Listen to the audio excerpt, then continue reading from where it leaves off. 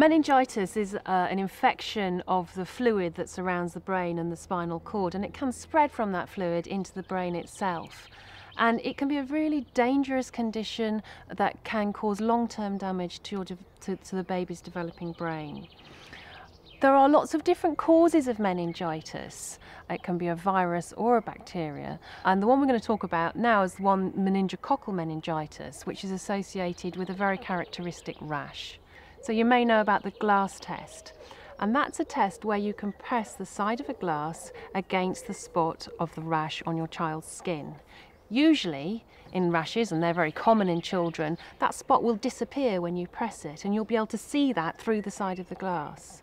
If you press the spot and it doesn't go away, that's called a non-blanching rash. And a non-blanching rash in a small child is a worrying sign. And that's something where you should immediately take your child along to see the GP or to your local emergency department.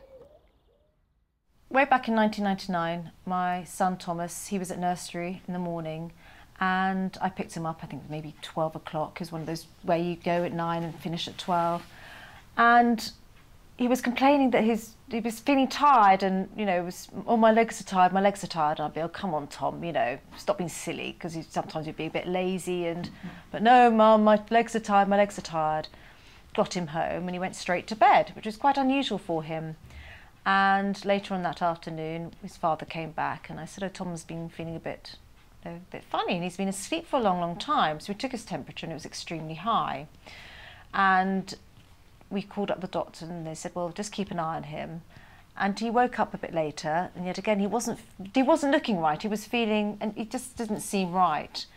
And if I remember then, Alex phoned up his mother, and she said, oh, I think maybe you should, maybe go to the doctor. And then we saw the rash, and only a few spots on his chest, not really spots, but bruises, tiny little red, deep red marks. And at that point we panicked, and it was late at, this point it was fairly late at night, and jumped in the car. I drove like a mad woman, Alex in the back, went through every single red light, hand on the horn, and drove to St Mary's. Alex took him straight up. I had to park. Within literally seconds there was about 6 doctors around him, and they weren't quite sure really at this point what it was, and then that was it. Within 10 minutes, no more than that, he was up in intensive care. And it was meningococcal septacemia, which is the highest form of meningitis.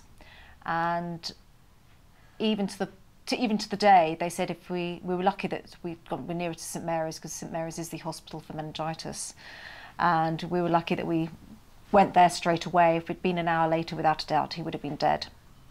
And I'm very pleased to tell you that Thomas is now healthy and survived a horrible, horrible, horrible meningitis.